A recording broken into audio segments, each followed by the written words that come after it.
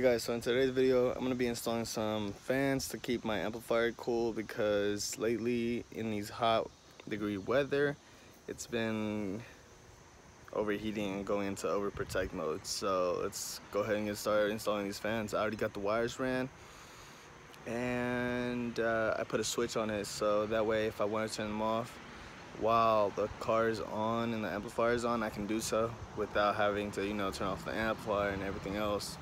So let's get started. So I already went ahead and got one of these fans out. I got two. So this is the other one. I already unboxed one of these to see how it sounded and see how big it was. Here's the other one.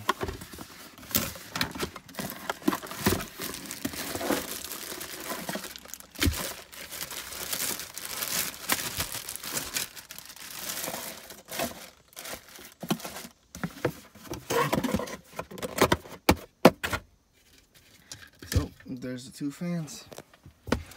I'm gonna have one over here like this, blowing the air this way, and I'm gonna have the other one right here like this, blowing air that way. So it's gonna be our setup right there. And one day I'm gonna get an amplifier right there for the highs and the door speakers. So yeah, let's get them started. Let's get it mounted up and then wires ran, I guess. Alright guys, so I got one installed right here. Went ahead and put one screw there, one screw on the bottom. I cut a little slit through the carpet right here so you can lift it up and everything, and put the wires through there so that way I can tuck the wires underneath the carpet. I just cut it the slit with a knife.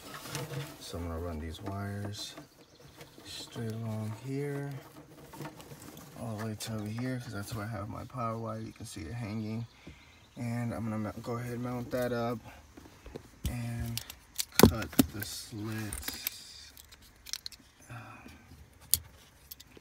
right here like that, just like that, and then put the wires, poke the wires through there, then do the rest of the wiring, drill a screw through it, through the top and through the bottom.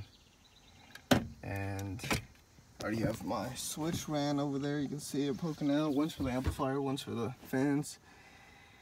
And yeah, once we have that mounted up with the wires through there, I'll be right back with you guys. So yeah. Alright guys, so we got that one mounted up. We have that one with the screw. The screw's gonna mount it up, so we already had it mocked up.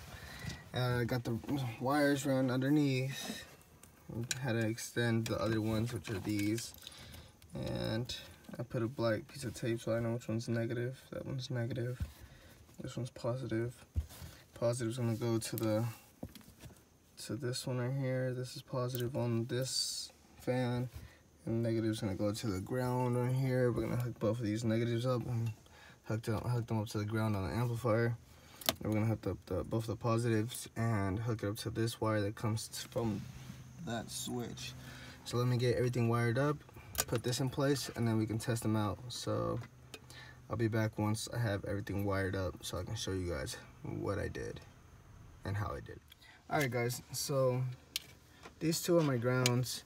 You can see this one's my positive lead, and I hid the wires underneath. Ground wire, tuck those away, and then I can mount this up. That's what I'm gonna do right now. Mount this up. I'll be back with you guys, then I'll give you a demo of how it sounds with just the fans on. So yep. Alright guys, so I got that side mounted up. I got the wires nicely tucked.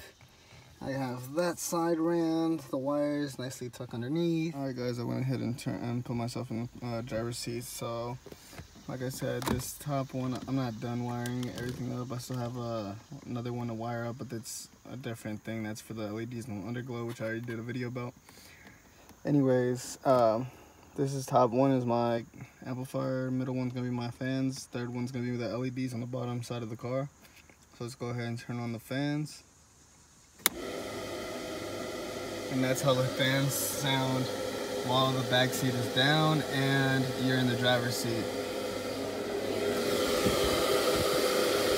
Good amount of air.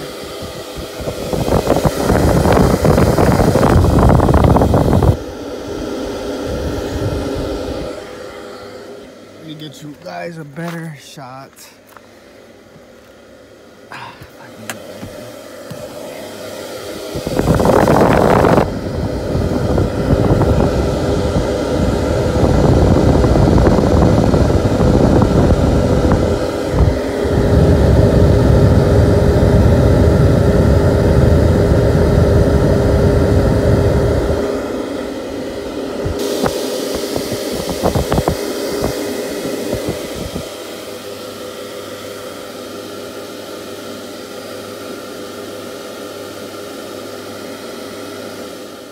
So I just turned it off, and if that basically finishes up the install. You just connect the positive to the positive on the battery for the fans.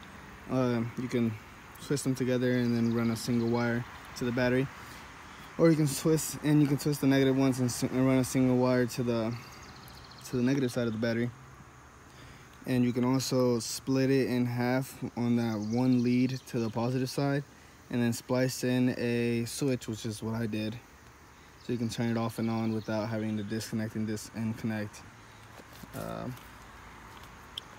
yeah, that's basically it. If you have any questions, if you like the video, if you're new to the channel, go ahead and subscribe.